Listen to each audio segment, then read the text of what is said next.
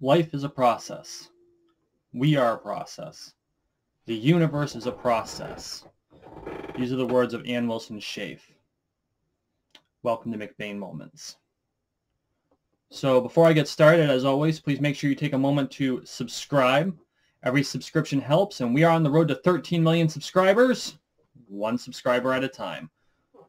Okay, the universe is a process, and I'm talking about this because Scotty C93, whose channel I will link in the description below, challenged me to describe the universe in a McBain Moments, which I'm not sure I can describe the whole universe in 8 minutes, but let's talk about the universe for a few minutes and why I think that it's a process. So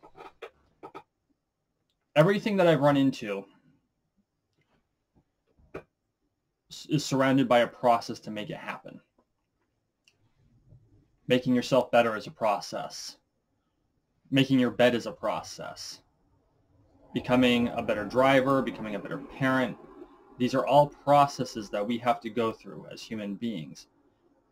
Animals go through the process of growth, and then birthing children, and then eventually dying. And it's like that throughout the entire universe. If you look at even inanimate objects, stars go through a birth process, a life cycle, an insanely long life cycle by our perspective, but a life cycle, and then they eventually die, either collapsing into a dwarf star or exploding in a massive supernova. And so, it got me to thinking that there is one universal truth. If there was one universal truth, which I don't necessarily believe is the case, but if there is one universal truth, it's that there is nothing that isn't within the bounds of a process. There is nothing that is not within the bounds of a process. And so, in a lot of ways, that means that the process is more important than the result. Because the process is how you get there. You can't get the result without having the process. And that goes for anything. And you know how I am about iterative process. You get to do the thing over and over again to get to the goal you're looking for. But I think the people who live by the words, the process is more important than the result, sometimes forget the result's still important. You can do the process over and over, but if you're not getting results, that's the definition of insanity, right? Or if you're not getting different results, that's the definition of insanity. So, in that, if you look at all the processes that surround your life, if you look at all the processes that you have to work in on a day-to-day basis, and there's probably 6,000 processes that you do in a day. Most of them are super repetitious. You do them so often you don't even think about it. It's all muscle memory, as they say.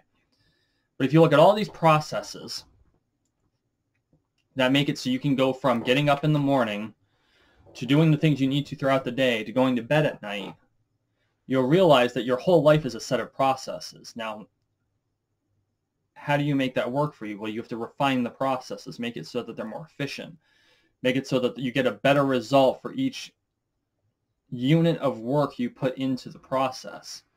And I think that's something that a lot of us struggle with.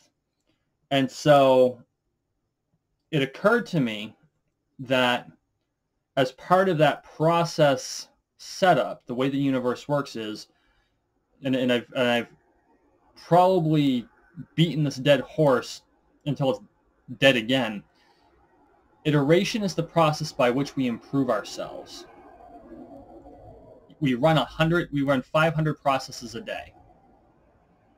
And probably 90% of those processes are the same processes we ran yesterday. So those are iterations. So every time we run the process, we should be thinking, what can I do to make the process just a little bit better? And if we do that, we make our universe a better place. It may only be incrementally. It may be very, very small. But by doing that, we make the universe a better place. And for us as humans, it's for us as stakeholders in our own universe. And this might be getting a little too existential for such a short piece, but for for stakeholders, for actors within our own universe, for every person, they're the center of their own universe, whether they want to admit it or not. And they have to be. That's the way it works. That's the way we're designed. That's the way our brains were constructed. We are the center of our own universe. And if you take, I don't know what they're called, it's the bubble web maps that people make for conceptualization and brainstorming. You put yourself at the center. And around you are your family, your parents, your children, your nieces, nephews, brothers, sisters, aunts, uncles. That's your web. And then outside of that, you've got your friends. And outside of that, you've got the things that make your life livable. This is your universe, and you're at the center of it. And besides people, you also have like your job, you have your home, you have your vehicle. These are all things that kind of orbit you, because they say, like when you got someone famous, you say that a person is in that person's orbit. Well, in another context, the person that's famous might be in the other person's orbit, because a person that's famous for doing cooking might have someone who's famous for sales in their orbit, but when you're talking about sales, it's the person that's cooking that's in the orbit of the salesperson. And so we're all orbiting each other. And so we have to keep in mind that we are the center of our own universe, and it's these processes by which we make our universe better. And if we're smart about it, make the universe of those in our orbit, within our orbit, and whose orbits we are in better as well. Is that good enough for you, Scotty? Make sure you guys all subscribe. Again, we are on the road to 13 million subscribers, one subscriber at a time, and every subscription helps. I really appreciate the support. This has been a McBain moment.